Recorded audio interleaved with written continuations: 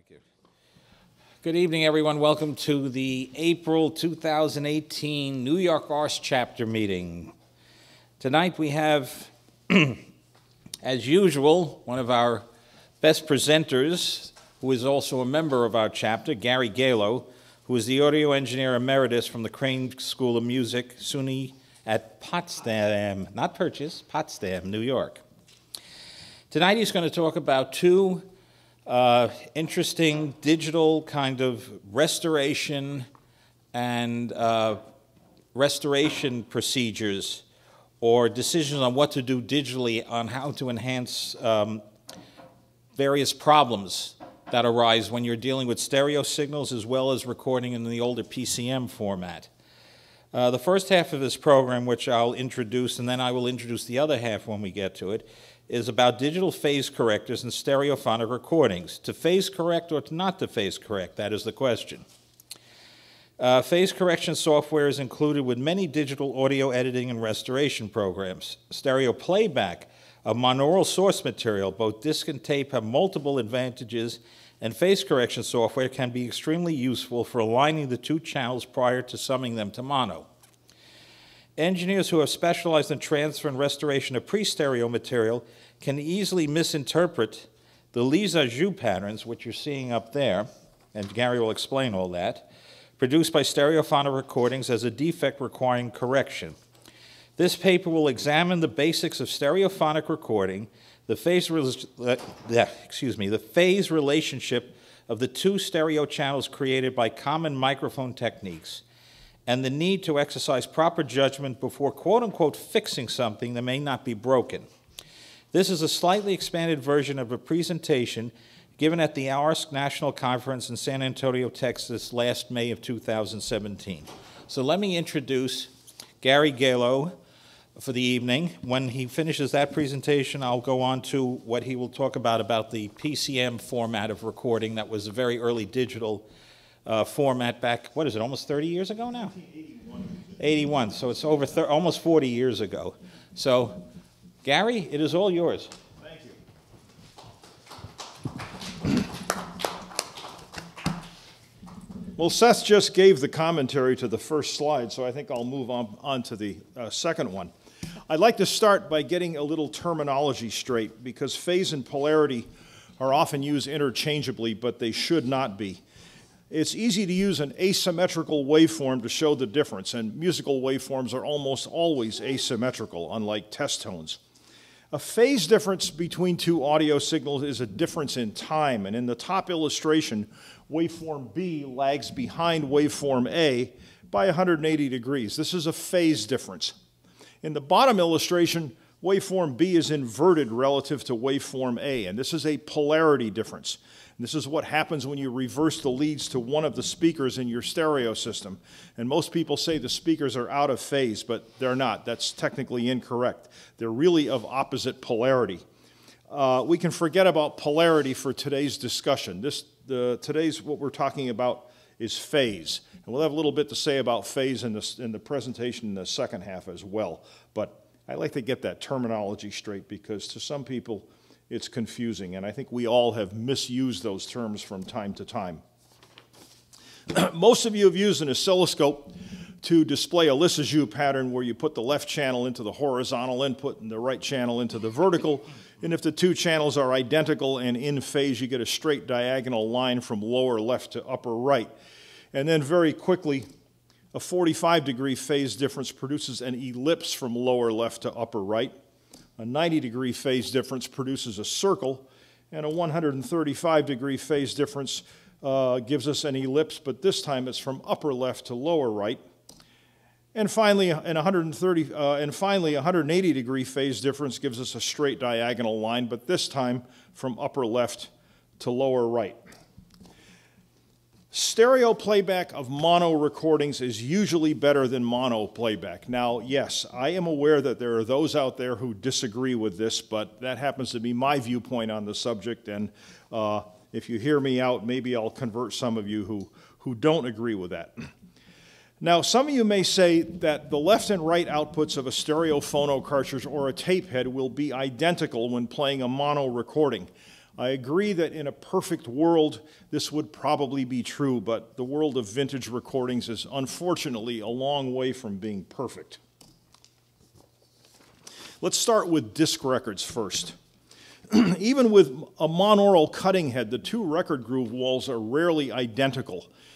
And many mono records, especially by the 1970s, were actually cut with stereo cutters, and this almost ensures that the two groove walls won't be identical. By about 1970, as mono LPs were being phased out, a lot of record companies did not want to keep two sets of cutters on hand, so they had a stereo cutter only, and if a mono tape came in, they cut a mono record with a stereo cutter. The two groove walls will never be the same if you do that. Now, the playback process is also imperfect because the cutter head moves in a straight line, but a pivoted tone arm moves in an arc. And usually, we align a phono cartridge for perfect tangency at 2 points near the outside and inside of the playing surface. But if you've done this, this is a compromise at best, and cartridge alignment's going to be wrong at every other point along the playing surface. It may be pretty close, but it's never going to be ideal. There are other mono LP problems that can benefit from phase correction. The azimuth may be off, as we see here in the left-hand illustration, and that's from a cartridge head which can be tilted from one side, or head shell which is tilted from one side to the next. And unfortunately, a lot of head shells don't allow you to adjust for azimuth. They all should, but most of them don't. And the other thing is that stereo cartridges are imperfect. The left and right outputs are often not identical. And one thing I have run into, I don't know if Seth has run into this, but some of the old truncated elliptical styli that I have for my Stanton 500 AL cartridge that I use for 78s and other vintage material, I've got one or two of them where I know the magnets have shifted positions slightly, and the left and right channels aren't even the same in level. So this can be a problem. And as many of you probably know, getting replacement styli for those cartridges is a bit of a problem these days. The next thing I'd like to talk about is tape. The gentlemen sitting to my left here, Seth and Dennis Rooney and Mike Shields, demonstrated the benefits of playing full-track mono tapes with tracks 2 and 3 of a 4-channel head. And their ARSC Journal article that I cite in the handout is required reading on this subject, in my humble opinion. And again, if you don't have a handout, there are a lot of extras up on the music stand. And if you don't want to type in all of those URLs that are on the handout, if you send me an email, I will just send you a copy of the handout. You can just click on those links. At any rate, stereo playback allows proper head adjustment.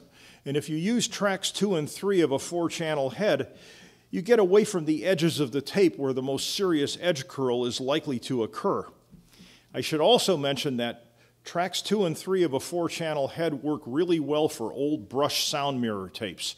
I don't know if any of you have encountered these, but the brush sound mirror was a consumer tape recorder that was marketed in this country in 1946, and it had a single half track that went right down the center of the tape. And this head format works really well on brush sound mirror tapes.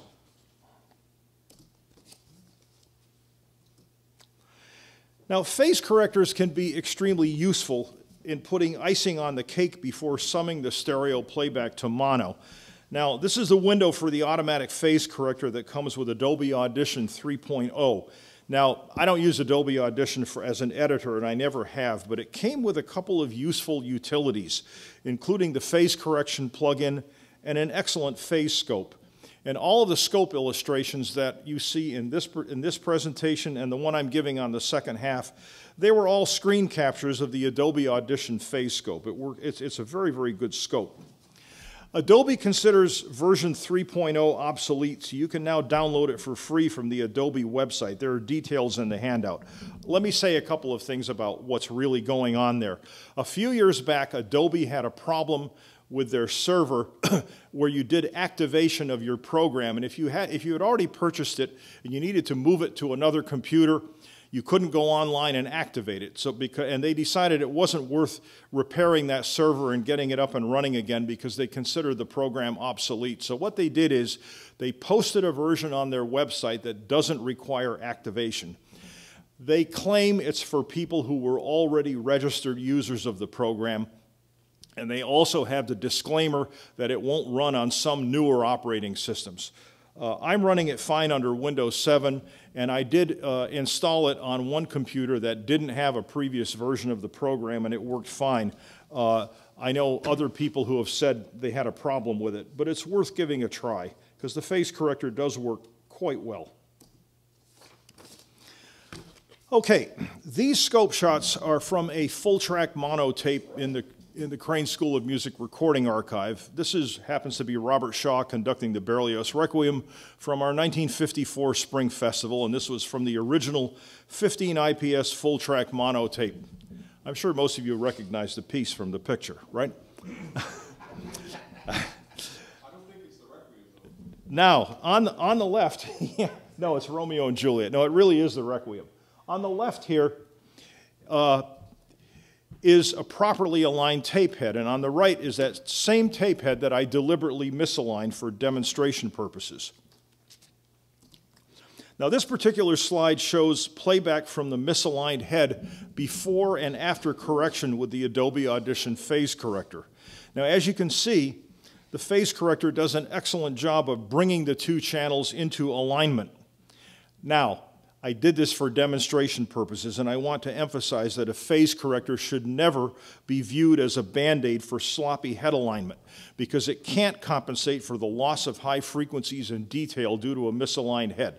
This was just for the purposes of illustration to show you that the phase corrector does indeed work. So here's what it's really good for. On the left, you see a properly aligned tape head, but this time it's playing a portion of the tape with some physical deformity. And if you worked with old acetate tapes, you know that physical deformation is a big problem with old acetate tape. And that's why the Lissajous on the left is not completely closed at that moment in time. On the right, you can see the result of correction with the Adobe Audition phase corrector. And again, let me emphasize that a good transfer begins with the best possible playback of the source, which allows the phase corrector again then to put the icing on the cake. And at this point, you can be sure that you'll get the best possible sum to mono of the two channels. So we're going to hear a comparison. I'm going to play these without pause. The first three are in stereo. They're stereo playbacks of the mono tape. First is with the misaligned head. Second, with a properly aligned head. Third, a properly aligned head with the Adobe Audition phase correction. And finally, after phase correction and sum to mono. Now, big disclaimer, we're listening on what's basically a PA system here. There isn't anybody in this house that has an optimum seat between the two loudspeakers. I don't know how much anybody's going to be able to hear on any of these demonstrations I play in this half, but we'll give it a try. So let's play tracks 1 through 4.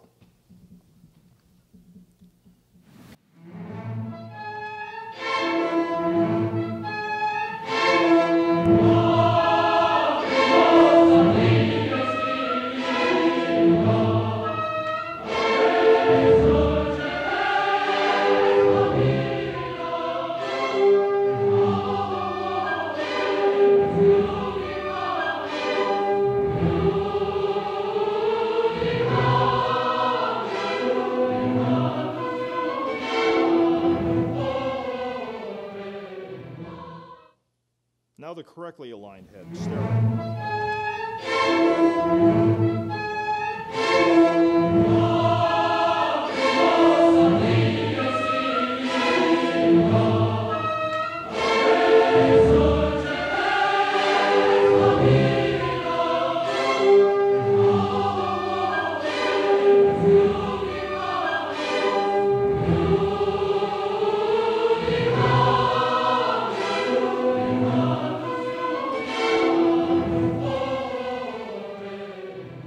Now stereo with phase correction.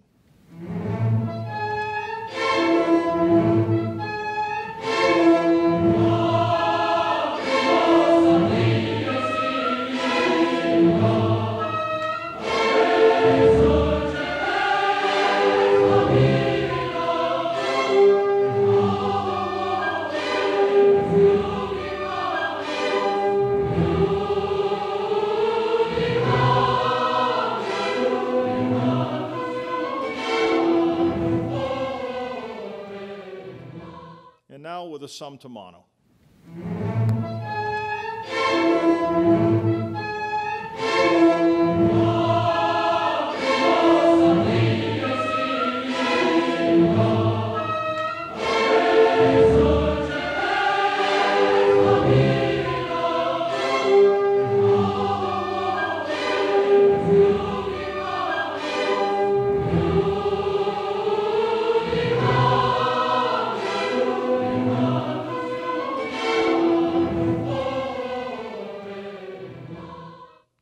Okay, we can stop that for now. Can anybody hear anything? Okay, good. All right, what about stereophonic recordings? Well, before we make a judgment on whether or not phase correctors are appropriate for stereo recordings, I think a review of the basics of stereophonic recording is probably in order. Now, a stereo image is created by differences between the left and right channels, and there can be differences in intensity or volume and differences in phase, and usually it's a combination of both. This is a slide that shows the three most common microphone directional patterns. This will be familiar to most of you. The omnidirectional microphone on the left picks up equally well in all directions. The cardioid mic in the center gets its name from its heart-shaped directional pattern, and it's sensitive in the front and insensitive in the rear. And finally, the figure-8 microphone is equally sensitive front and rear, but it's insensitive on either side. So let's look at the most common purist stereo microphone technique. Now, I'm not going to get into multi-miking. As Alton Brown says on Good Eats, that's another show. So we're just going to talk about purist, simple miking techniques, mainly used for classical music. The oldest form of stereophonic recording was invented by Alan Blumlein around 1929. And Blumlein stereo consists of a pair of figure-8 microphones, one on top of each other at a 90-degree angle.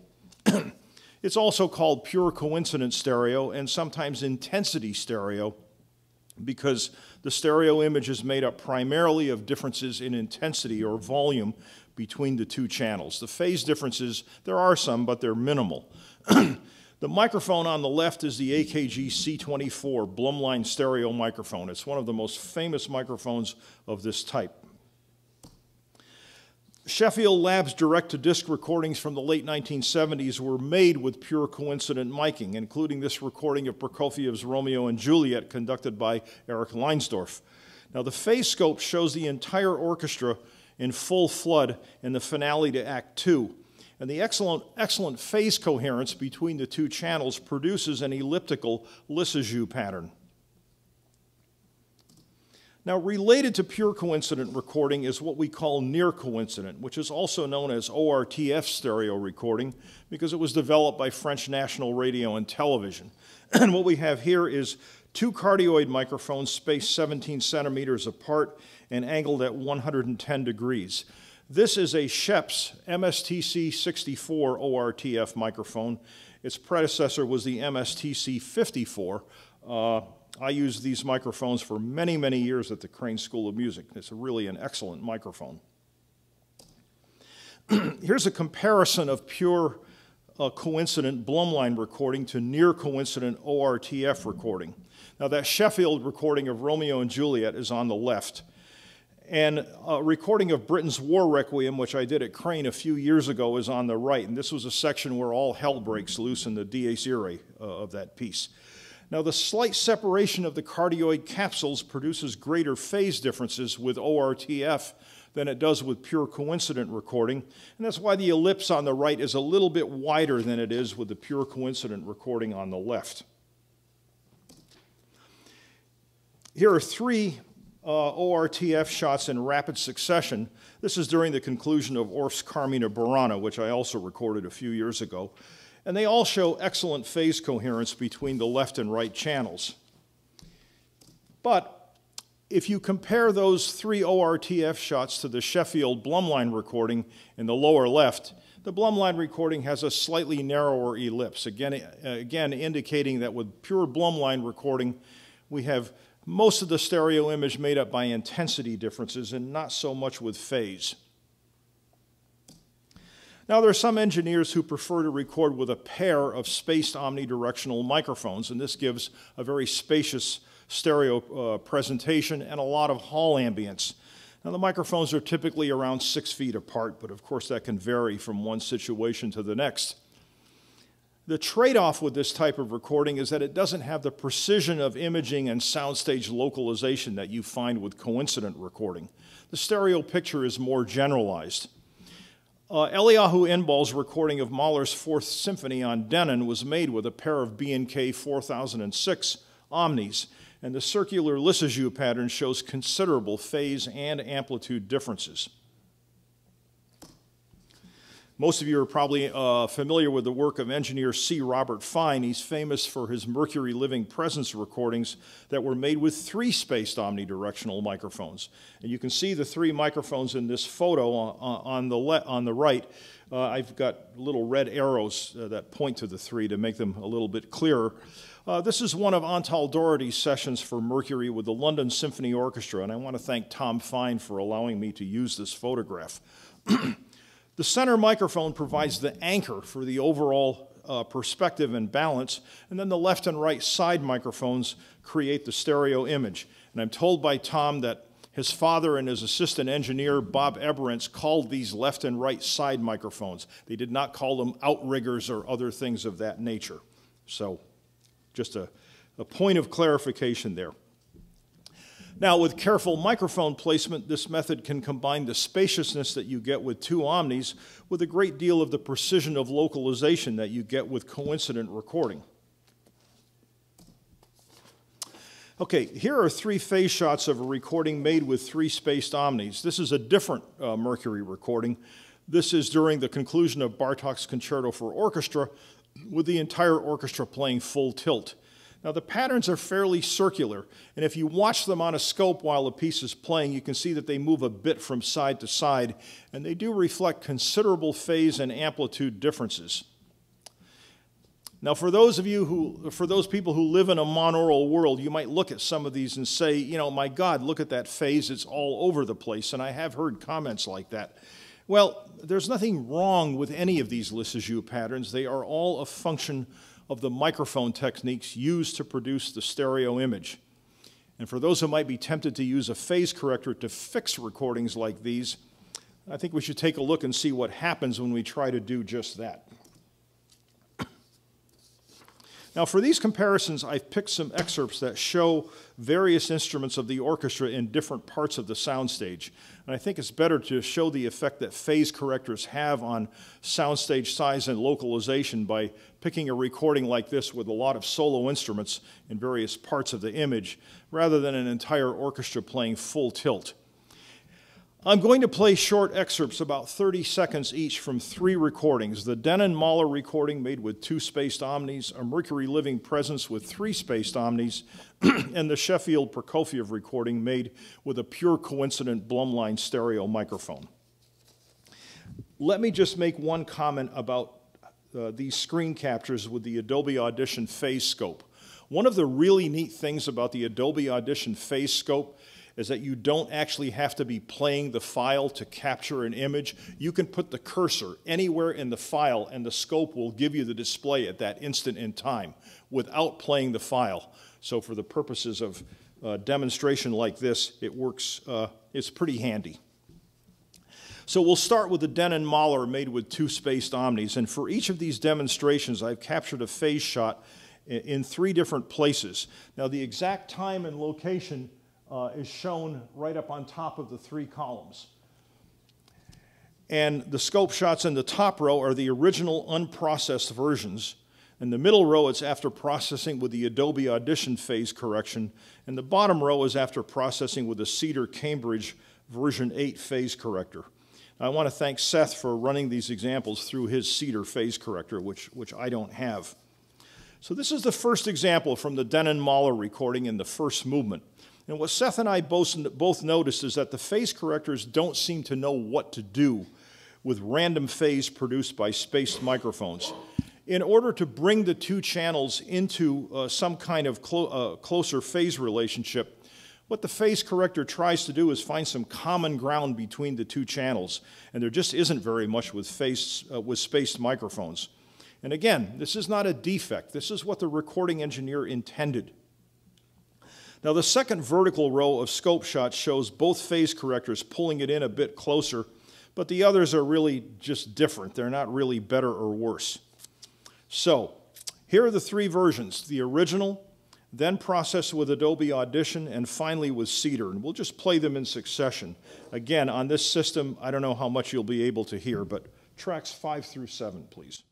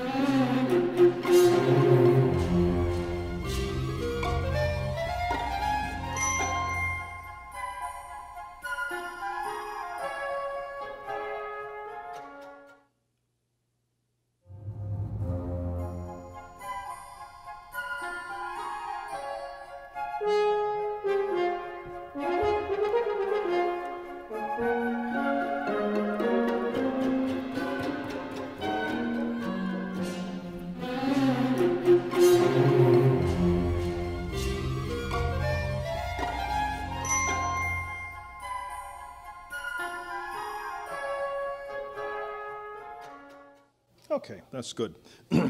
On a high-end system, you might hear slight changes in the locations of the instruments and a possible slight narrowing of the soundstage with the phase correctors. It's pretty subtle. I notice here that on this Macintosh computer that the annotations on the left-hand side here aren't positioned properly. Again, the three across the top are the original unprocessed version, in the middle with the Adobe Audition phase corrector, and on the bottom with the Cedar phase corrector, but somehow that doesn't display right on this computer. All right, to show three-spaced omnis, I picked a different Mercury Living Presence recording than before. This time Respighi's The Birds with Antal Doherty and the London Symphony, which has lots of solo instruments in various parts of the soundstage. Now again, the random nature of the phase with spaced microphones doesn't give the phase correctors much to lock onto. And the processed versions are slightly different than the original, but they're not necessarily better or worse. So here are the three versions. Again, the original with the original first, then with the Adobe Audition phase corrector, and finally with the Cedar phase corrector. So tracks 8 through 10.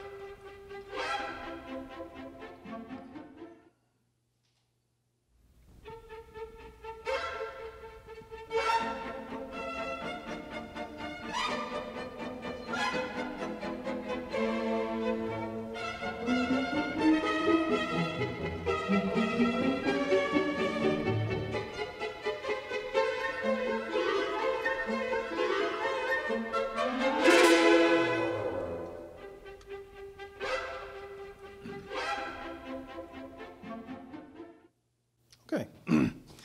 On a high-end system, sitting in the sweet spot, the soundstage on this one is narrowed a bit, and the localization is a bit less precise. Whether you could hear that here or not, I'm not sure.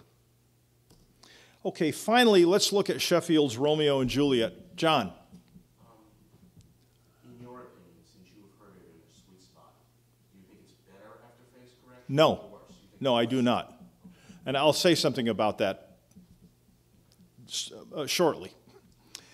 All right, finally, let's look at Sheffield's Romeo and Juliet recording to see the effect on a recording made with pure coincident miking. Now, I took this excerpt off the Sheffield CD, which was actually made from their analog backup tapes. And the reason I did that is so that record groove noise wouldn't distort the scope patterns. All right, the first two shots of the original show excellent phase coherence between the two channels. Now, the third vertical column on the right, it shows a more random phase pattern at that instant in time, and this can happen with cross-figure-8 microphones when Hall reflections are picked up from the rear. Now, if you look really closely, you can see that the Adobe Audition phase corrector, the line across the middle, the ones in the middle, it narrows the pattern very slightly for the first two, but not so much with the third one. The cedar phase corrector across the bottom has the greatest effect in the first and last ones, especially. So let's hear the examples. First, again, the original, then the Adobe Audition, and then finally cedar phase corrector, tracks 11 through 13.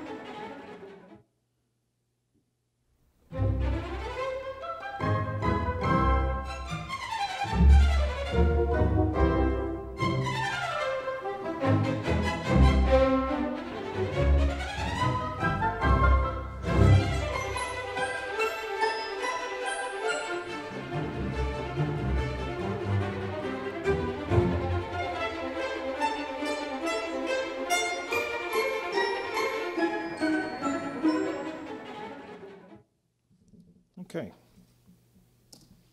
Now, on my home system, before I move away from that, on my home system, it's on this example that I hear the greatest differences, and really the greatest amount of degradation by the phase correctors, especially the cedar, because it's a bit more effective than the one that I use, the Adobe Audition.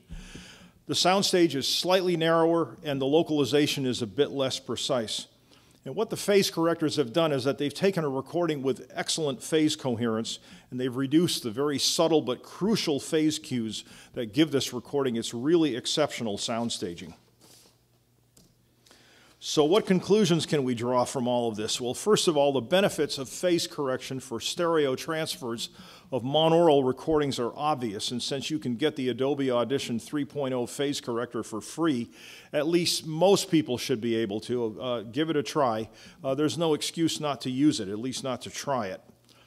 But stereophonic recordings rely on phase and amplitude differences to create the stereo soundstage, and the Lissajous patterns that you see on stereophonic recordings are not a defect. And any attempts to alter the phase relationships between the two channels risks changing the stereo perspective that the original engineer captured. Again, I didn't get into recordings made with multiple microphones, but they are rarely phase coherent. But, as in the case with the others, any attempts at phase correction will alter the perspective created by the original recording engineer. You may or may not like what the original engineer did, but if you run it through a phase corrector, you're going to change the original intent. Now, when I was preparing this paper, I had some email correspondence with Gordon Reed, who was the managing director at Cedar. And he said that the Cedar phase corrector could be used on stereo recordings, but he also noted that it was intended to correct phase defects and not phase differences between the two channels. And changing the stereo perspective on a recording was not Cedar's intention. I'd like to make a final but very important point. On stereophonic material, it's very difficult for the phase correctors to tell the difference between phase defects caused by azimuth errors and so forth, and phase differences created by the microphone placement. So if you're doing sloppy head alignment, don't think you can rely on the phase corrector to fix it for you. You've got to get the playback right first. And especially on a stereo recording, once you get the playback right, you don't want to do anything else to mess it up. And of course, I don't really need to say this. I'm sure most of you already agree with this, but no matter what kind of processing you do, you have to listen before and after on a high-resolution system with good soundstage reproduction to make sure that you haven't degraded what the engineer worked really hard to achieve. My personal opinion is with stereo recordings and phase correctors, proceed with caution or possibly not at all. So that's the conclusion of that part. Any questions? John? We're often stuck dealing with live recordings, not these beautiful... Mike, John, starting Okay. through the mic.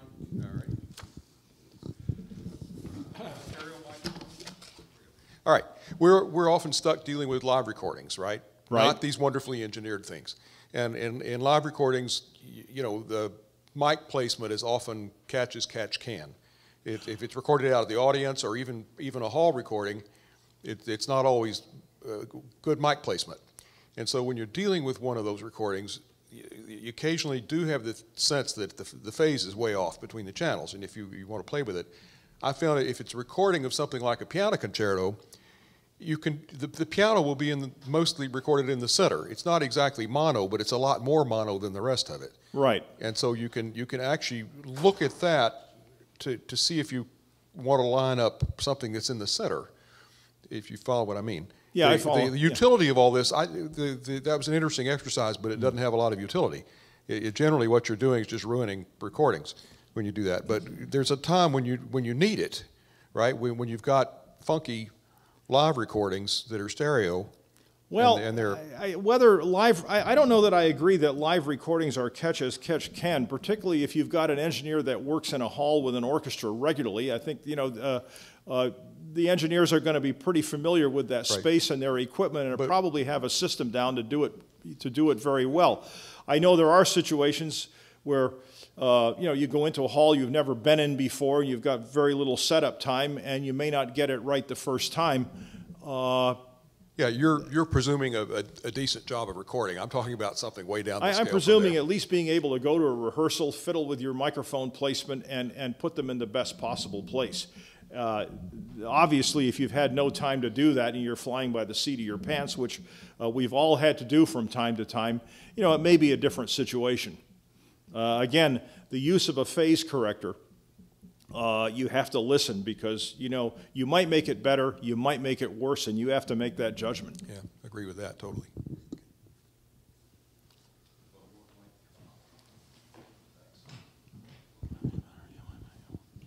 Have you looked into the shuffling arrangements in the original Blumlein patents, which deliberately introduces a interchannel crossfeed, right, that will make Lissajous patterns more circular when it's used properly. So that's part of the original Blumlein patent. So you speak of phase coherence as something that is the way you've used the phrase phase coherence, it implies that it's something that's good. It may not necessarily be good. It's just something that happens when you use a coincident technique.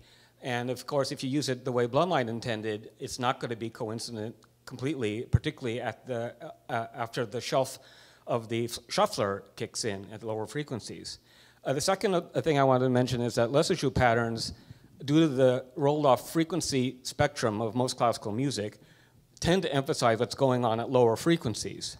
So in a, say, full orchestra passage, you're not going to see in a Lissajous pattern, unless it's very simple, in a full orchestra passage, you're going to see what's happening at the lower frequencies, because it's going to be all over the screen. What's happening at higher frequencies is going to be submerged visually and dominated by what's happening at low frequencies. And only coincident techniques will sort of monoize the low frequencies enough to have any kind of coherence at all. So Lissajous patterns should not be used as a gauge of particularly anything other than what they were used for in the old days, estimating whether your cutting size is going to jump out of the groove or not. I certainly agree that you can't use a Lissajous pattern alone as a way to pass judgment on the final result. As I've already said, you have to listen. But the Lissajous patterns, I think, are useful here for the purposes of illustration. Yes, and again, if an engineer does use a coincident microphone technique and use a shuffler on it, again, we have to hope that the engineer in using the shuffler exercised good judgment and got something that was better rather than worse than the coincident mic without the shuffler. Well, in Blumlein's theory indicates that the shuffler is necessary, absolutely necessary, because he knew that the ears are not coincident at low frequencies. So to get anything to sound right at all, you have to have some interaural phase and level differences at low frequencies. Well, there are a lot of Blumlein recordings that have been made without a shuffler. That doesn't mean they were correct. That they couldn't have been made better with a shuffler. Well, you know, that's certainly a subjective thing. Again, the final result, if the engineer, you know, achieves something really good in the final result, however it was done, I think we have to exercise caution before we mess with it. I totally agree with that. Other questions? Anyone else?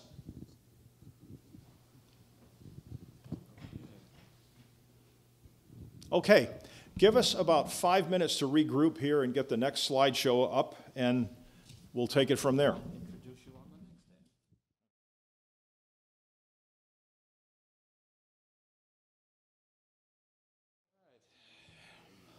Here we go with part 2.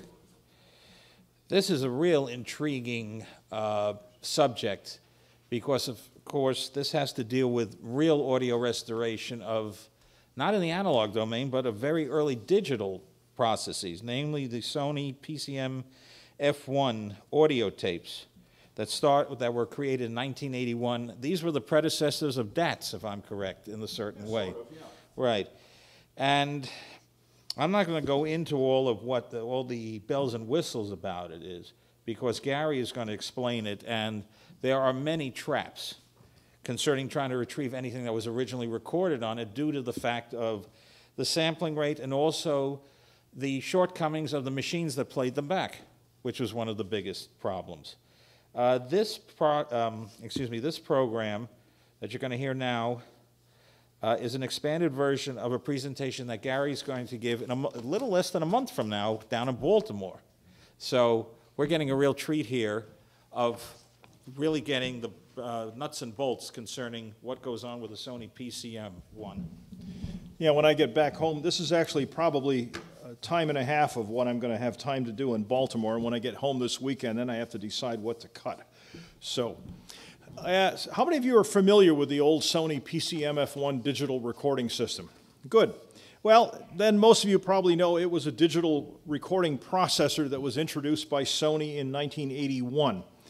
And what the PCM-F1 processor did was it encoded the digital data stream on a video carrier and stored the data on videotape. And this was fairly common for early digital recording systems because videotape recorders had about 4 times the bandwidth you needed for digital audio recording. And so a lot of digital audio processor manufacturers used videotape as the storage. Now for the F1 system, you could use either Sony's beta format or JVC's competing VHS system. I've even heard of a couple of cases where people use 3/4-inch U-matic tapes with a PCM-F1 recorder. I don't think that's very common, but there's no reason why you couldn't do it. Of course, Sony preferred the beta format, and there was good reason other than just making a profit, because beta was a technically superior system to VHS.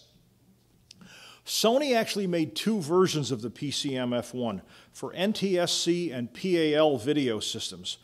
Now, it's been nearly decades since most users made recordings on a PCM-F1, And because the formats for digital audio were not yet standardized, transferring these old digital tapes to current digital standards is not completely straightforward, and that's what we're going to explore tonight. But first, I'd like to give you a little background that will show why the PCM-F1 generated so much interest when it was first introduced. The physical size of digital recording systems had been reduced considerably since the first digital audio recorders appeared in the early 1970s. In the photo on the left, the equipment on the very left is Denon's DN023R digital recording system from 1972. It was literally a truckload of equipment, as you can see. A later and smaller system is shown on the right. And storage for these Denon recording systems was on 2-inch reel-to-reel videotape, very cumbersome and not very easily edited. Denon's original recording system was 13 bits.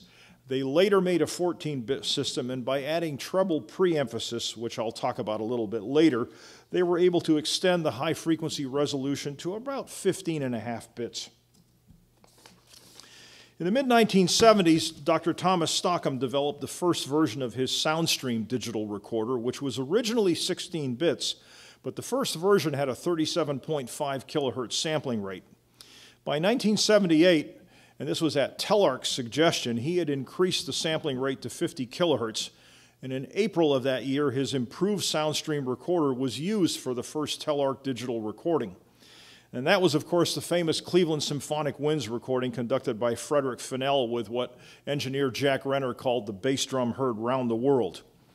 Now, this photo of Stockham with his digital recording system was taken at the first sessions for Telarc.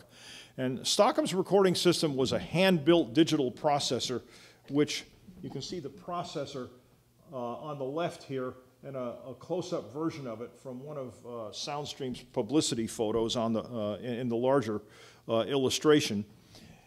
And on the right in this illustration was a Honeywell instrumentation recorder that Stockham had modified, especially to suit his specific requirements for his digital recording system. Now, you can see that Stockham's recording system was a bit smaller, and actually it was quite a bit smaller than Denon's, but it was still a ways from being portable, and you can see the big road cases on the bottom that he used to haul all this equipment around.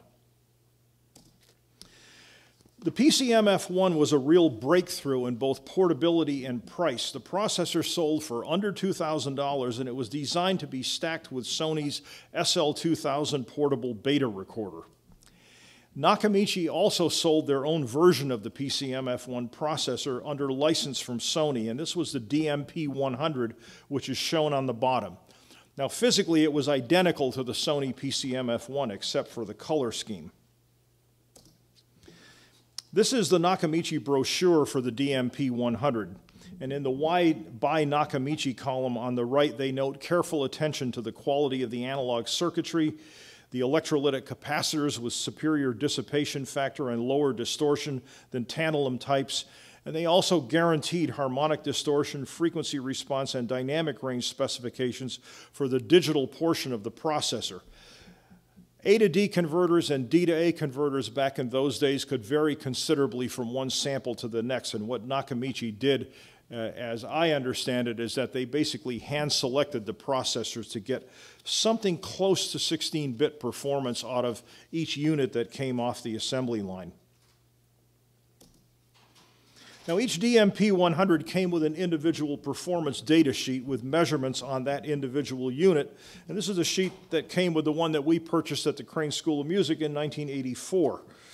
The dynamic range for this unit is just over 92 dB for each channel, and that indicates a resolution of about 15.4 bits. Now, theoretically, a 16-bit system should yield 96 dB of dynamic range, but back then even the best converters fell short of that. And the thing is, if you bought a Sony PCM-F1 processor, there might be certain units that would perform as well as the Nakamichi, at least on the digital end. The analog circuitry, of course, wouldn't be as good, but the sample-to-sample variations of the converters could vary quite a bit, and Nakamichi guaranteed that they would all meet a certain minimal performance requirement. I couldn't resist putting this photo up. This is a rather amusing photo from the Sony brochure for the PCM-F1. The SL2000 beta recorder was a top-loading machine, and obviously the marketing people didn't know that if you stacked the processor on top of the beta recorder, there was no way to get the tape in and out of the machine. With my photo editor, I reversed the two for the picture that you saw earlier. I got a big kick out of that one. There are 4 issues that need to be dealt with to transfer PCM-F tapes to modern digital standards, and I'm going to talk about each one in more detail shortly, but here's an overview. First of all, the sampling rate was 44.056 kilohertz, and these days, and for quite a long time now, sampling rates are always at multiples of either 44.1 or 48 kilohertz. Now, I have to mention that 44.056 kilohertz only applies to recordings made on NTSC-based video systems. The sample rate for PAL systems was 44.1. So if you have tapes that were made on a PAL system and you have a PAL processor and PAL video playback machine, you don't need to worry about the sampling rate. Basically, the sampling frequency had to be wedged between 2 harmonics of the power line frequency, which of course determines the vertical rate. And that's 50 hertz on PAL systems and 60 hertz in NTSC countries. And that's the reason for the 2 different sample rates. The second thing is that all PCM-F1 recordings were made with high-frequency pre-emphasis, which is a high-frequency boost that's applied during the recording process. Now, the PCM-F1 followed the 50 microsecond, 15 microsecond curve that would become part of the Red Book specification for the compact disc only a year later. The third issue is that the 2 channels are not in phase. There is an interchannel time delay that needs to be corrected. PCM-F1 tapes also have DC offset, and that also needs to be corrected. There is one big problem with the PCM-F1 processor and the Nakamichi version of it. The processor did not have a digital output. In fact, when this processor was introduced in 1981, the SPDIF digital interface had not even been standardized at that point, didn't exist. So there was no digital output on it. And the only way to transfer these tapes to a new format using the original processor is to use the analog outputs, feed them to the analog inputs of another digital recording system. And of course, this is not acceptable because because it adds 2 unnecessary conversion processes, which you really don't want to do. And even if you have excellent converters in your digital recorder, you're still saddled with the limitations of the F1's D to A converters and analog circuitry, so you really don't want to do that. What you need is a later Sony processor with an SPDIF digital output, and the one that's shown in this picture is a PCM-601 ESD. This was the first F1 compatible digital processor that had an SPDIF output. Some people have told me it was the only one they made with an SPDIF digital output. I'm not sure if that's true or not, but it was certainly the first one. It looks very similar to the earlier PCM-501, except for the addition of the SPDIF output on the rear panel. These do turn up on eBay, not very often. You have to keep looking. I looked for years before I finally found one for a reasonable price, and these pictures are of the one that I bought.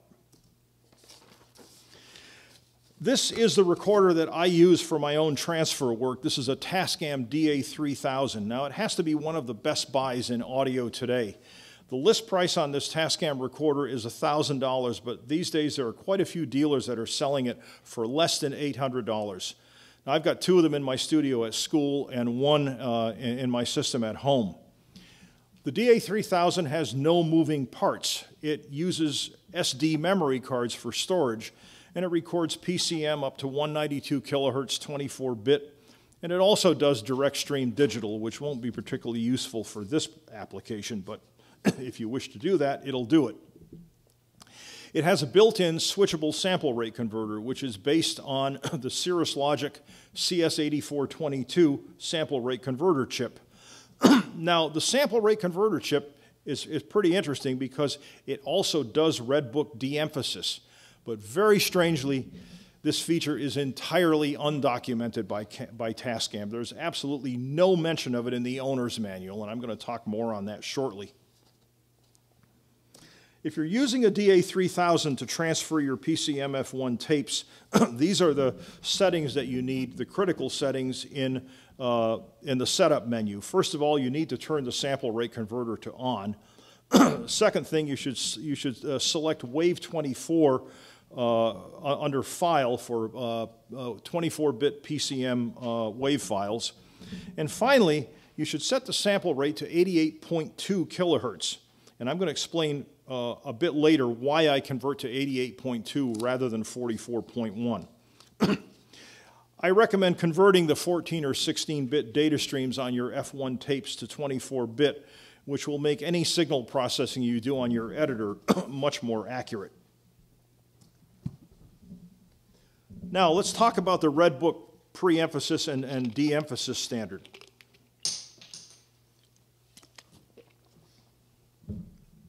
Now, the so-called Red Book was the Sony Philips document that contained all of the standards for the compact disc. And the standard that they specified for pre-emphasis had already been in use when the CD was introduced in 1982. High-frequency pre-emphasis on compact discs was an option in the Red Book standard, and actually not very many manufacturers implemented it, but you could if you wanted to. Basically, pre-emphasis is a high-frequency boost that's applied during the record process. And the pre-emphasis curve, which I've shown in this graph here, is defined by two time constants, 50 microseconds and 15 microseconds.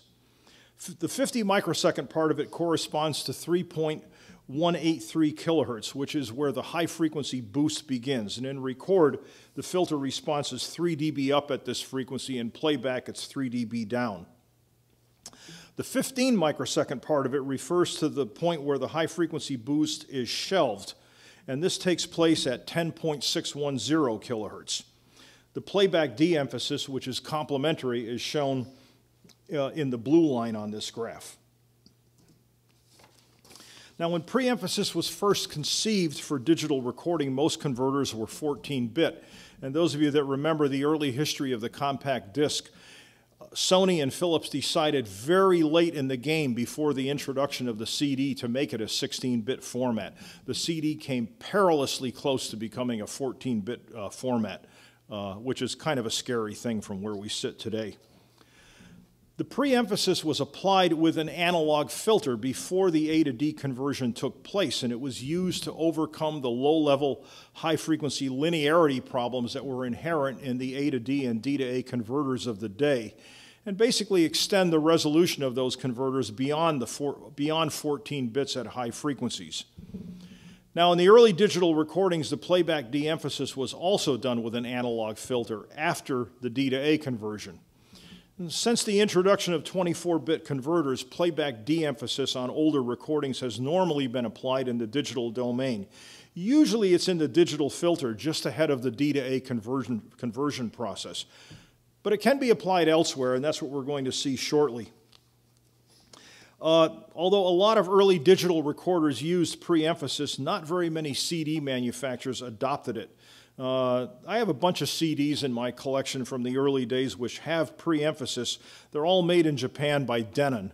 By 1990 or so, the converters had improved to the point where most manufacturers thought that pre-emphasis was no longer necessary, and the handful of CD manufacturers that had used it stopped doing so. But I think you'll find in your collections, if you do have CDs that have pre-emphasis on them, they were probably manufactured by Denon. Not very many other companies showed any interest in it. This is, I'm sorry? How do you tell? If you have an outboard digital processor that has an emphasis light that comes on when you play a disc with pre-emphasis, that's the only way to tell. Or if you have a player that won't do de-emphasis, it's going to sound too bright. But if you have a converter with a light on it, that's how you can tell. Okay, here is the front page. No, here's the block. No, let me see. Let me back up again. I lost my place. All right. This is an inside view of the Tascam DA3000 digital recorder. This is from the Tascam website. And Tascam seems very proud of all of the parts that are used in, on the main PC board, including the really excellent Burr Brown analog to digital and D to A converter chips. But they don't point out the Cirrus Logic CS8422 sample rate converter chip, which is on a little input board in the back. And I pointed it out with the red arrow here. You'll also know that they misspelled op-amps. It says op-amp instead, but that's neither here nor there. But they don't make a big deal about the sample rate converter at all. They don't even indicate that it's there.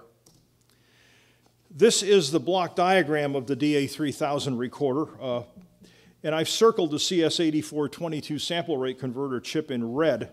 You can see it here. And in the block diagram, they note that the CS8422 incorporates the digital input receiver and the digital input switching, but there's no indication that this chip performs de-emphasis.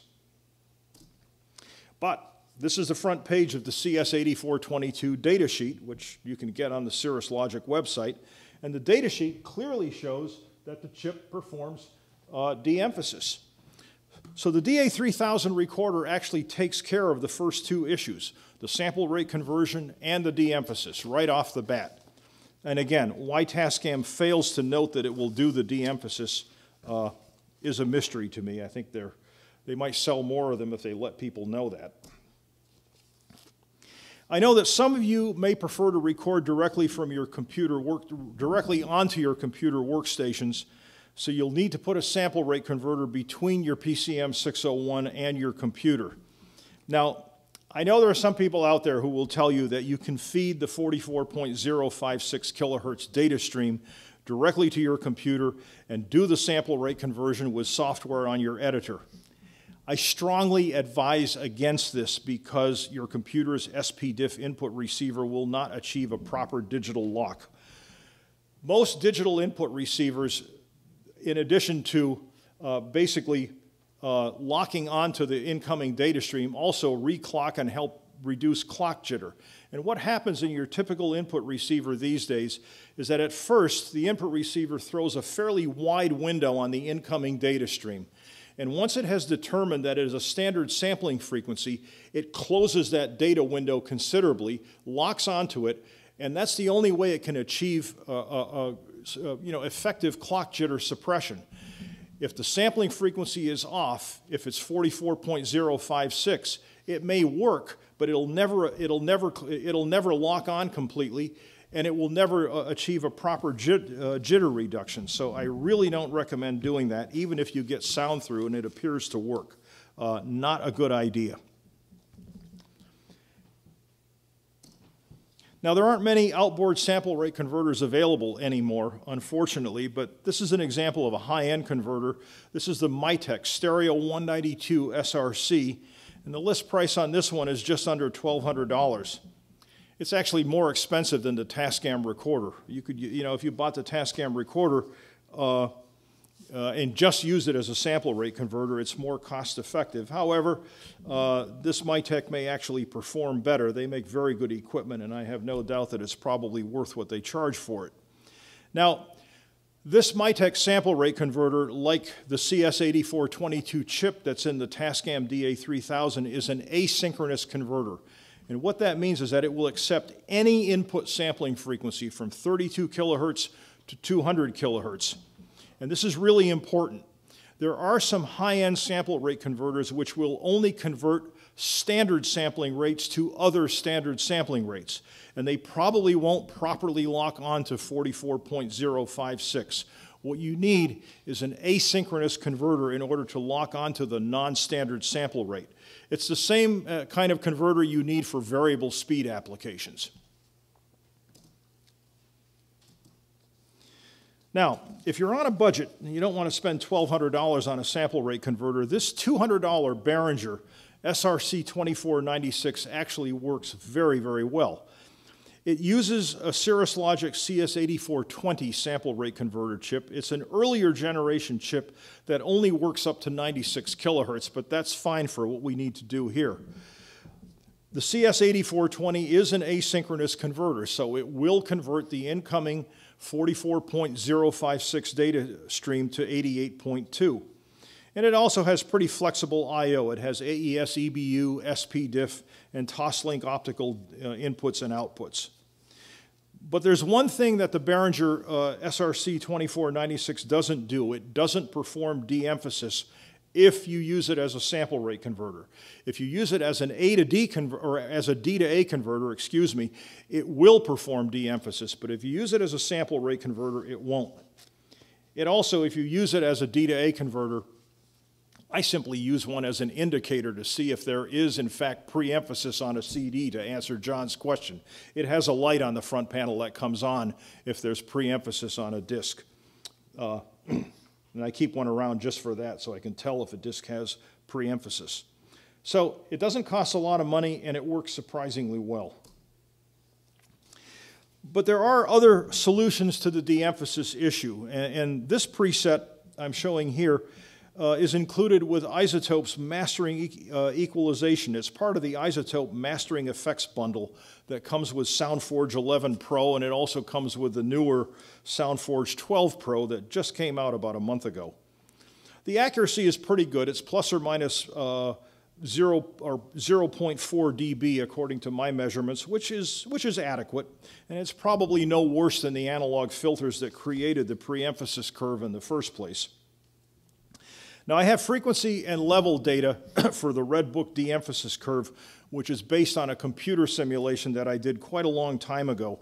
If you have equalization plugins with your editor, which you probably do, and you'd like to experiment creating your own de-emphasis curve, I can send you the raw data and you can see how well your results compare to what it's supposed to be. Just email me and I can send it to you. Okay, interchannel time delay. Now, like most other early digital recording systems, the PCM-F1's analog to digital and digital to analog converter chips actually had one converter that switched back and forth between the two channels. And this caused a time delay between the two channels that was equal to half a sample at the sampling frequency. Now, the analog to digital and the digital to analog converter delays were complementary. So there was no time delay at the analog outputs of the PCM-F1 processor. But the analog to digital converter delay got recorded, and it needs to be corrected if you're doing a digital transfer. You can calculate the interchannel time delay pretty easily. The time delay is equal to the reciprocal of the sample rate divided by 2. And if the sample rate is 44.056 kilohertz, the interchannel time delay is 11.349 microseconds. And I think on the handout I indicated that I put these formulas down as well. If the sample rate is 44.1 kilohertz, the time delay is going to be 11.338 microseconds. The difference between those two is 0.011 microseconds. Is that difference anything to get excited about? Well, we're going to find out about that shortly. When I was developing my own procedures for transferring PCM-F1 tapes, I recorded 1 kilohertz and 10 kilohertz test tones with my original F1 processor, and then I transferred them to the Tascam DA3000 recorder using the PCM-601 processor. But rather than convert them to 44.1 kilohertz, as I indicated earlier, I set the DA3000's sample rate converter chip to 88.2. Now, if you record a 10 kilohertz test tone with your original F1 processor and transfer it, you can see the delay between the two channels. And in this illustration up here, now that I've upsampled to 88.2, instead of the time delay being half a sample at the original sampling frequency, it's now, the time delay is one sample at 88.2 kilohertz. And what you can see here is, here's the peak in the sine wave in the right channel, and you can see one sample later, the left channel is lagging behind. So we now have one sample at 88.2 instead of half a sample at the original sampling frequency. Now you have to remember that time moves from left to right in the editing window, so the left channel is actually behind the right channel. Now, I had someone ask me if this interchannel time delay was audible. A rather astonishing question in my view. The phase difference is 41 degrees, okay? And if you had an analog tape that had an azimuth error that was that bad, you would never let it go. Yes, it's audible, and yes, it has to be fixed. But someone did ask me that question. 41 degrees at what frequency? 10 kilohertz. I don't think that'll be audible. Would anybody in here aligning an analog tape let that go? No, thank you. Yeah, but you're aligning the whole frequency range, you're not aligning an analog tape. I don't know about you guys, but when I align an analog tape, I use a 10 kilohertz tone on my alignment tape. And if it was 41 degrees off, I would fix it. Okay, where are we here? Now, the PCM-F1 analog to digital and digital to analog converter chips, I already talked about that. I need the next page here. Okay. So all we need to do here to get these channels in alignment is delete one sample in the left channel. And most digital editors can easily do this. Basically, the sample rate of your transfer must be at 88.2 kilohertz, as I mentioned already. Now, I don't know of any editors that will allow you to delete half a sample. One sample is normally the smallest division. So what I do is I highlight one sample in the left channel, and then at the beginning of the file, like you see here, and I simply hit the delete key once and only once. And once you hit the delete key, you can see the two channels are now perfectly in alignment. Now, if you really want to get picky, you can use a phase corrector to align the channels. And this is the phase corrector that I've mentioned earlier in the first half of this evening that comes with Adobe Audition 3.0. And if you're going to do it this way, the sampling rate really can be either 44.1 or 88.2. What you have to do is you have to use the global time shift. And you set the left channel so that it's at minus 11.35 microseconds. There's a little window here where you actually set the time delay, where you actually type it in. And Adobe Audition 3.0, the phase corrector, only allows 2 decimal places, so you have to round up 11.349. And I would not lose any sleep over that 1,000th of a microsecond difference between the two. Rounding it up to 11.35 is perfectly okay. Again, with the phase corrector, you have to do this manually. You cannot use the automatic phase correction. It won't work. And even if you can get it to work on test tones, once you start doing it with program material, the phase corrector has no idea what's the inter-channel time delay and what's the phase difference between the microphones and all of that. So you've got to do this manually. Now, I know a lot of you are probably thinking that making the correct time conversion for half a sample at 44.056 kilohertz is probably more accurate than upsampling to 88.2 and deleting one sample. Well, in theory that's true, but in reality the difference I think is of little or no consequence. Now, the scope image on the left shows the Lissajous pattern for the exact time correction using Adobe Audition's phase corrector. Now, the image on the right is a result of deleting one sample at 88.2 kilohertz. Again, this is with a 10 kilohertz test tone. In reality, both of them look excellent, and the phase difference between the two is only 0.04 degrees. In other words, that's the error using the method on the right, deleting one sample at 88.2. On the handout, I put a link to an online calculator where if you know the time difference, it'll tell you what the phase difference is at any frequency you care to enter. The bottom line here is that this is a minuscule difference. Both of these look, really good, and I wouldn't get too excited about the difference between them. I think either way you correct the inter-channel time delay, using the exact correction with a phase corrector or just deleting one sample at 88.2 in the left channel, either way, I think it's fine.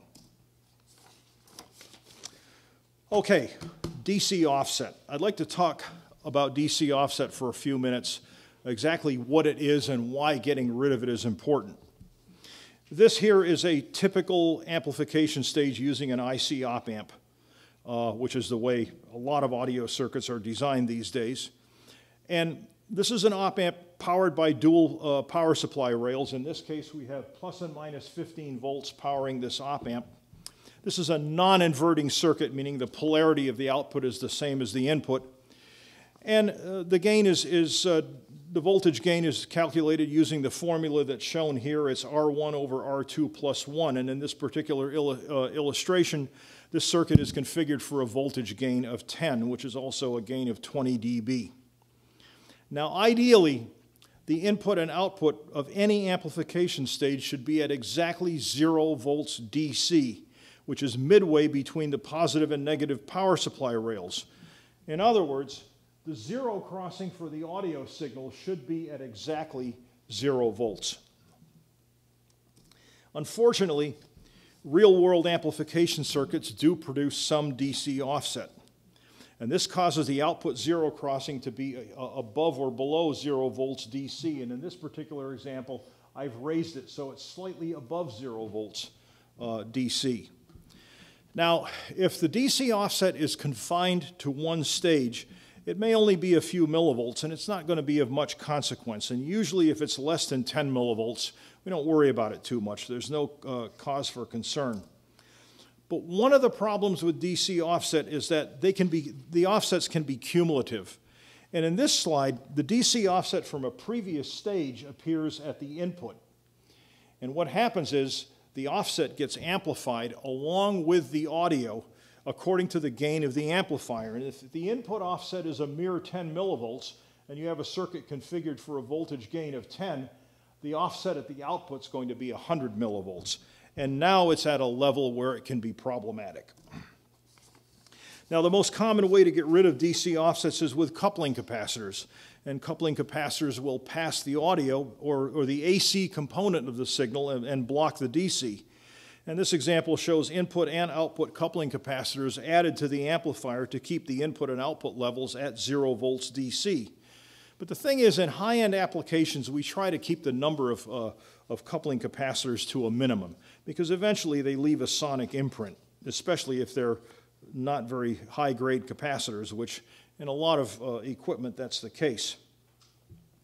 There are also other methods of eliminating DC offsets. One of them is using DC servos, which I happen to be a big fan of, or designing circuits with inherently low levels of offset. But again, that's a subject that would require a presentation by itself, and we don't have time to get into that tonight.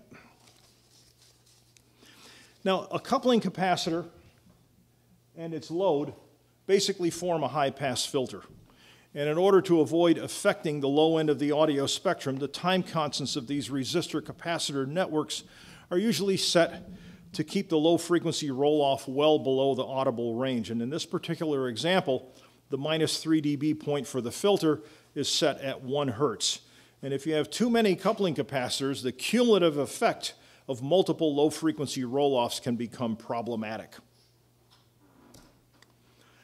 So why do we care about DC offsets? Well, one important reason is to maximize headroom. What you see on the left is a sine wave with, at maximum signal level before clipping, with a zero crossing at exactly 0 volts DC. Now, this would be a level of 0 dBFS or 0 dB full scale. Now, in the middle, the level has exceeded 0 dBFS. And so the waveform has been driven into clipping, and you'll notice that with the zero crossing at exactly 0 volts DC, the clipping is symmetrical. The positive and the negative peaks clip at the same time and at the same rate. But on the right here, we have a situation where DC offset causes the clipping to be asymmetrical. And since the offset is well above, or since the zero crossing is well above 0 volts DC, what happens is the positive going portion of the waveform clips before the negative going portion. And this reduces headroom because you've clipped here and all of this space down here is wasted. So the negative peak well below clipping, and our headroom can be substantially reduced. And the other thing is that if high levels of DC offset reach your loudspeakers, you can destroy them. Normally, it's not serious enough to cause that problem, but I know of instances where it has been. Well, DC offset was a known problem with early A to D and D to A converters, so manufacturers took steps to ensure that offset levels would be kept to a minimum. Now, the Sony PCM-F1, if you look at the service manual, it had trim adjustments for DC offset for both the A to D and the D to A converters. And the alignment instructions for the F1 in the service manual indicate that the offset should be trimmed to 10 millivolts or less. Now, 10 millivolts is not dangerously high or even enough to seriously compromise headroom. And if you use your F1 processor to play back your tapes, the coupling capacitors in the analog playback circuitry will get rid of any offset and prevent them from reaching the analog outputs. But if you're making a digital transfer, offset can cause audible low-level clicks if the offsets come and go, which at the very least is annoying, so we need to get rid of them. Now, how do you know that your old F1 digital tapes have DC offset? When I first got into transferring some of my PCM-F1 tapes, other people that had done this had told me about a couple of the issues, the sample rate, the pre-emphasis, and I think some of the other things, but no one had mentioned to me that there was a DC offset problem. It's something I discovered on my own. And here's how I found it. When I was looking at one of my transferred recordings on my editor, I noticed that during a silent passage in the music where there's supposed to be nothing but, hall ambience or room noise and the room tone in the background, that my meters were unusually high. So I zoomed in vertically and I saw what the problem was, DC offset. You can see the zero crossing in the left channel is actually below where it should be, and in the right channel it's actually a bit too high. It's in positive DC territory. So that's how I accidentally discovered it. No one had mentioned this to me. So how do we get rid of it? Well, most digital editors actually provide a means of removing DC offset. SoundForge gives you the option of automatically removing it, or you can move it by a specified number of quantization levels. You can adjust it manually. I find the automatic setting works just fine. Now, the illustration in the lower right shows the same level of vertical zoom as before. We can go back to the previous slide. You can see here we've got negative offset in the left channel, positive in the right, and now by removing it, the zero crossing is at 0 volts DC, exactly where it's supposed to be, and the meters are now reading just the ambient noise in the room instead of reading high DC offset levels. So it's really pretty simple to get rid of. If you don't have SoundForge, or for some reason your editor doesn't have a DC offset option, which is unlikely, but there are other options, there are some free ones that will do the trick. Adobe Audition and the free Audacity editing programs both have DC offset removal options in the normalize window. And I've tried them, they both work fine. Again, I talked about Adobe Audition and about getting a free version, which may or may not work, but it's worth a try. You could also eliminate DC offset by creating a high-pass filter in one of your equalization plugins. Here's the problem I found. None of the equalization modules that I have allow you to create a high-pass filter with a corner frequency below 20 hertz. 20 hertz is as low as any of mine go. And in order to minimize any impact on the audio, you really should set it to 1 hertz or lower. Even 1/10 of a hertz would be better. If you can do this, great. But if your editor doesn't have a DC offset removal tool, the most sensible option is to use one of these free programs. They work very, very well. Okay, if you're just getting started doing transfers of PCM-F1 tapes, I have a couple of suggestions that will help you verify that your procedures are working properly. First of all, I suggest recording a 1 kilohertz and a 10 kilohertz test tone, sine waves, using your original F1 processor. Just a few minutes at each frequency will be fine. And you can do this at the end of one of your old beta tapes, or you can do it with a new tape. I bought a few new beta tapes on eBay last year that were still in the shrink wrap, and they work just fine. What you do is you set the level on your 1 kilohertz tone to -10 dBFS on the F1 processor. You don't change the level for the 10 kilohertz tone. The F1 processor's meters are going to read -2.4 dBFS when you put the 10 kilohertz tone in at the same level, because the metering on the processor reflects the pre-emphasis. It has to, so that you know that you're not saturating the tape at high frequencies or driving the digital converters into clipping, I guess is what I really ought to say. Now, after you've recorded the tones, you can change the processor to your PCM-601, and you can transfer the test tones through a sample rate converter to your digital recorder or directly to your computer.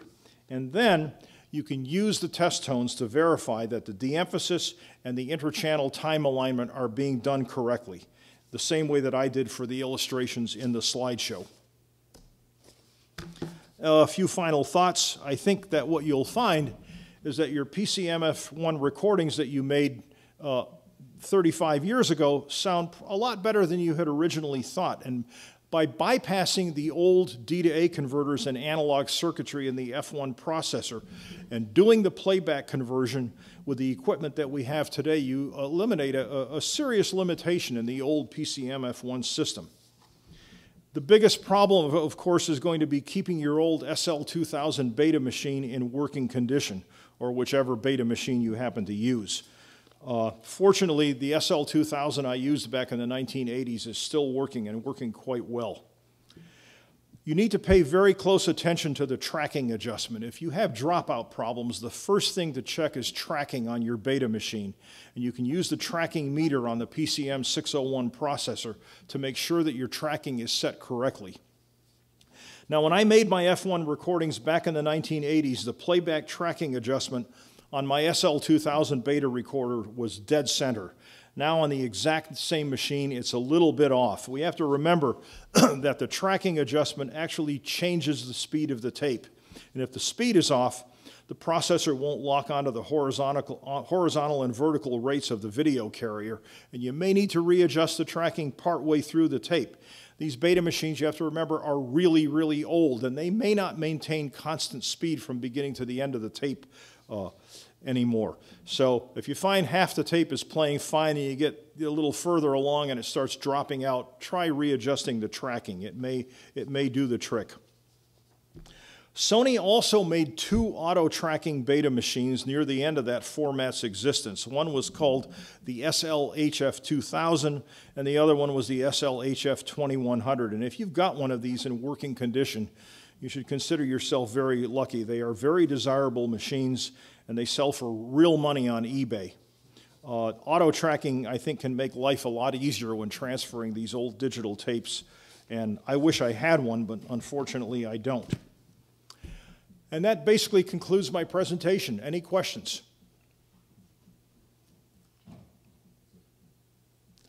John has one.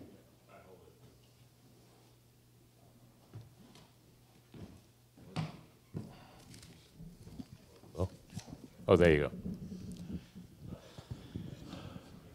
You were talking about the Tascam 3000 unit that records on chips.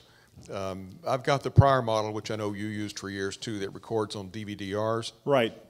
Does the that DVR A1000 HD, right. That's it. Does that have the same rate converter chip in it? No. The DVR 1000, let me get that model number. Yeah, it does not have a sample rate converter. No. So that makes it not work too well for this. That won't do. Okay, no. Thanks. Well, actually, that unit has an internal hard drive, and then you can burn it to a DVD. The 1000 HD will not burn to a DVD as far as I know. But again, the problem you have if you're going to record directly to a 1000 HD is that you may get the digital input receiver on the 1000 HD may accept the 44.056 kilohertz data stream, but it'll never get a proper digital lock, and it will be higher jitter as a result. No, that machine, you have to use a sample rate converter in front of it. Yes. In the 1000, not in the 3000 though. Nope, the 3000's got it built in. Yes. Wait a sec. Number one, can you re-explain how the A to D conversion in the F1 worked? Was it a single converter multiplexed between two channels, or was it one converter sample and held, two converters sample and held, and No, it was one converter that switched back and forth. So the lagging channel is actually sampled later than the ahead channel. Is that correct? That's correct. The right channel was sampled first, then the left. Right, left, right, left. So in playback, the samples, there still has to be a delay on between one channel and another. Is that correct? No, because in playback on the original F1 processor, the interchannel time delay in the D to A converters was the complement of the A to D converters. In other words, it went the other way. So there was no delay at the output. And I've actually verified with my test tones that playing back a 10 kilohertz tone through the analog outputs of my original processor that there is no time delay. I tried that to make sure. No, I'm not talking about, I'm talking about whether the original sample was offset in time. The original samples of the machine are offset in time, meaning the machine took a slightly different, slightly later sample of the original waveform because... Not with a sample and hold circuit, no. No, I asked you if there's a sample and hold for a two-channel converter or a single one multiplexed. It's a single converter that's multiplexed. Okay, and the sample and hold would have held for half a sample? For, it had to. For both channels? It had to in order to work. And the test tones verify that it in fact does work. Okay, the other thing was that do you have, or is there printed a paper about the lack of lock on 44.0, you know, the NTSC sampling rate, or is it just your observation that this is occurring? Oh, no, it's not just an observation. It is, in fact, true. In fact, on the front panel of the DA3000 digital recorder is a little circular light. And if the digital input is at the proper sampling frequency, if you've got the sample rate converter switched off and the digital input is at a standard sample frequency, the light illuminates in blue. If you try to put the output from a PCM-601 processor into the DA3000 without the sample rate converter switched on, that circular light illuminates in red, indicating that it has not achieved the proper digital lock. You get sound through it. It seems to be working, but you don't have a digital lock, and the red light tells you that. But have you verified with test signals, which you seem to be fond of using, that there is something going wrong with the signal? And second of all, you made a blanket statement, and therefore you can't have tested all possible inputs for all possible things that take SPDIF. There has been plenty of research done and plenty of stuff written on the effects of clock jitter and the fact that jitter will be higher if the digital input receiver does not achieve a proper digital lock. Yes, but you made a blanket statement that this cannot be done, and you cannot make a blanket statement because there may be combinations that work just perfectly fine out of, you know, $40, $45 equipment. I would like to see a digital input receiver that has an input sampling frequency that's off achieve a proper digital lock. I've never seen it happen. Something that conforms to SPDIF standard is supposed to take 44.056. That's part of the standards. As it is supposed to, as it is supposed to obey the flag that's in the signal for de-emphasis. Let me back up here. I have been through several generations of outboard D to A converters. And there was a time many years ago, like back in the late 1980s, when some of the first outboard converters for home use appeared, where you didn't, in variable speed applications. I use variable speed applications at home because I have a lot of transfers of historical recordings that have been transferred at the wrong pitch. There was a time with outboard D to A converters where the digital lock, the digital window, was so wide that you didn't need a sample rate converter to use a pitch control on a CD transport going into the converter. It would work fine.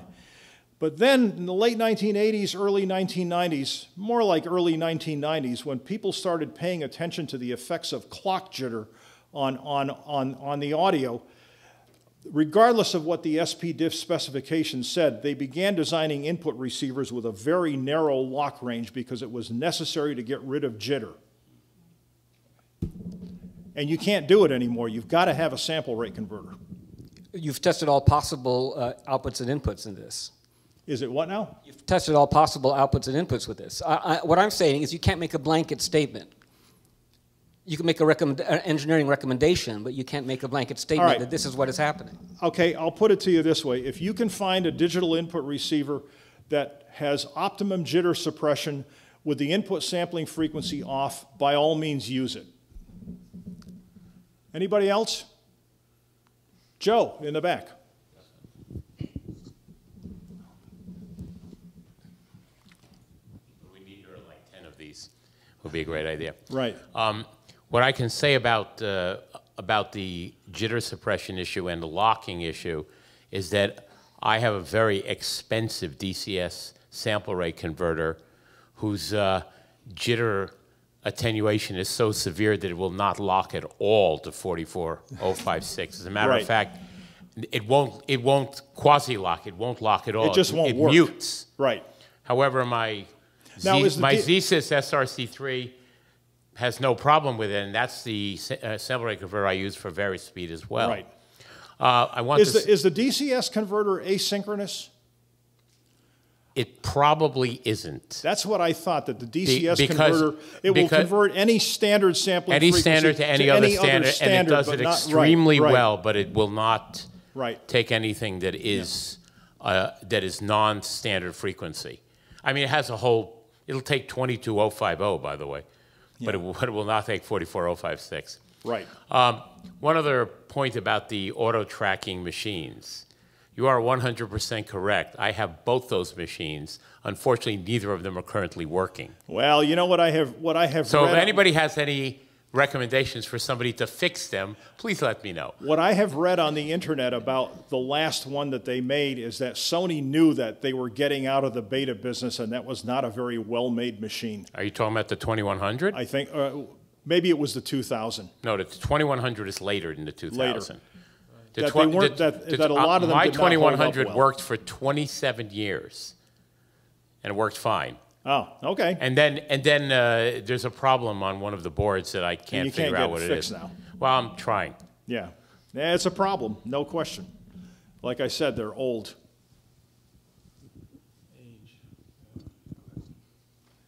One more quick question. When you have a jitter problem, what do you hear?